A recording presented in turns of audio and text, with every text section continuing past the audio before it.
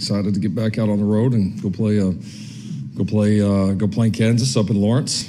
First chance to compete against this new staff and Coach Leipold, the rest of the staff, a group that obviously have watched them from afar for many years and have a ton of respect for the way that they go about their business and what they've done. So we'll be excited to get a first chance to compete against those guys. Week's going well so far.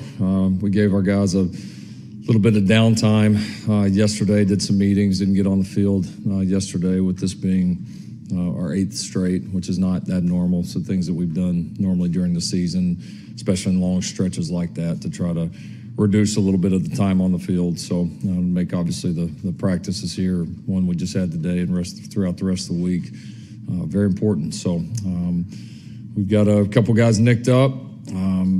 Going to be a lot of kind of maybes, kind of wait and see right now throughout this week, and we'll see who all's available for the end of the week. Hope to have a few guys that got nicked up during the game, and then certainly hope to have potentially a few guys back that hadn't been able to play for us here for a while. So excited. The team's doing well. Guys are doing well. We're ready to go take this show back on the road.